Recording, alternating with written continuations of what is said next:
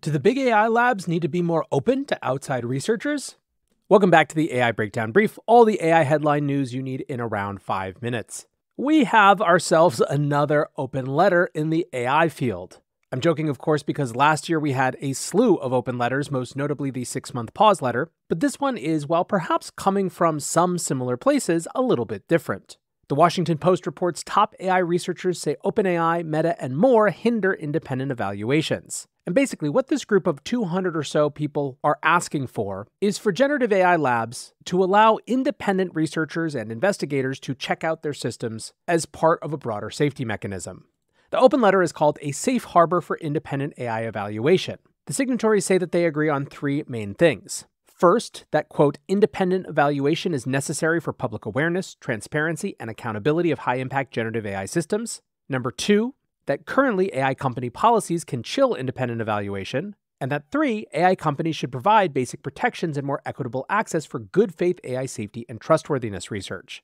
Basically, what this group is saying is that a key part of the AI safety apparatus across companies, not just within any one lab, is to allow people who aren't affiliated with that company and who don't fear reprisal from that company to dig into their systems with potential risks and threats in mind. They write, disempowering independent researchers is not in AI companies' own interests. To help protect users, we encourage AI companies to provide two levels of protection to research. First, a legal safe harbor would indemnify good faith independent AI safety, security, and trustworthiness research, provided it is conducted in accordance with well-established vulnerability disclosure rules.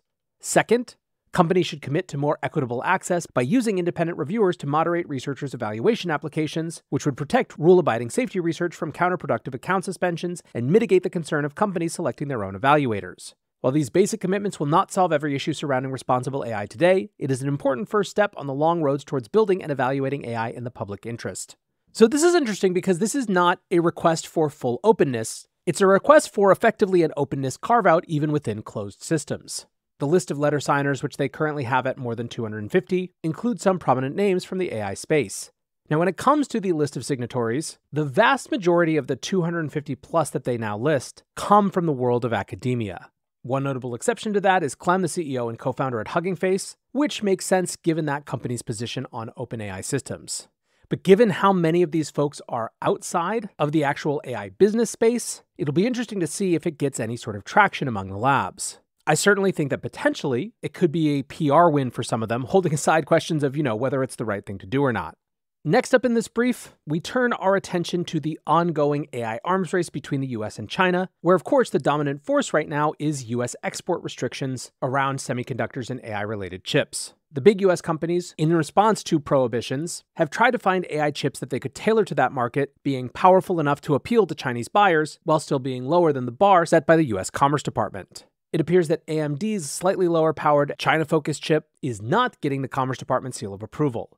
Bloomberg writes that US officials have told AMD that the AI chip it made for the Chinese market is still too powerful to sell without a license. The market did not like this, and AMD shares were down over 2% as the markets opened. Now, one of the interesting market dynamics here is to what extent these US companies are just forced to surrender their market because the offerings that would get the US green light are simply less powerful at worse cost than homegrown alternatives.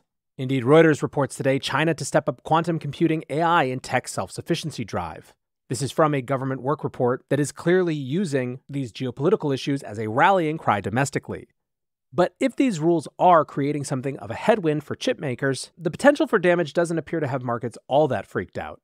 One noted analyst, Ming-Chi Kuo, wrote on Twitter that they believe that, quote, if Apple fails to launch generative AI services this year that are better than market expectations, Nvidia's market value will most likely surpass Apple. By way of comparison, Apple's market cap right now is $2.78 trillion as compared to Nvidia's $2.06 trillion. Over the last year, Apple's stock has gone up about 13%, while Nvidia's stock is up 260%. Apple is in an interesting position. The vast majority of their revenue still comes from the iPhone, but that means that if iPhone sales run into any troubles, that can be a huge challenge. For example, while coming into the year, analysts expected Apple to ship between 220 and 225 million iPhones, that number is now looking closer to 200. iPhone sales to China in the first 6 weeks of the year were down 24%. Of course, it does appear that Apple has grokked that AI is going to be key to these efforts and perhaps key to future iPhone sales, given that they abandoned their multi-billion-dollar, multi-year car project, Project Titan, and shifted many of those engineering resources over to AI. Now, the other company with Apple and Nvidia at the top of the market cap heap is Microsoft, who were also in the news today surrounding their latest motion to dismiss the New York Times lawsuit against them and partner OpenAI. The big reference point in this motion to dismiss is the VCR. The motion reads, despite the Times' contentions, copyright law is no more of an obstacle to large language models than it was to the VCR, or the player piano, copy machine, personal computer, internet, or search engine. They also challenged the lawsuit on the basis that the New York Times never gave an example of direct copyright infringement by a Copilot user. Microsoft's motion says, the Times' contributory infringement theory thus fails on the very same basis the challenge to the VCR failed 4 decades ago. It improperly seeks to impose liability based solely on the design or distribution of a product capable of substantial lawful use. For now, this lawsuit continues to be a very important one when it comes to the future of the generative AI space. Lastly today, the Wall Street Journal is reporting that Perplexity is raising another round, this one that would value it at over $1 billion, making it the latest AI unicorn. If this round is completed, it will come just a couple months after Perplexity raised $74 million at a valuation of $520 million. Not confirmed yet, but something certainly to watch. For now, though, that is going to do it for today's AI Breakdown Brief. Up next, the main AI Breakdown.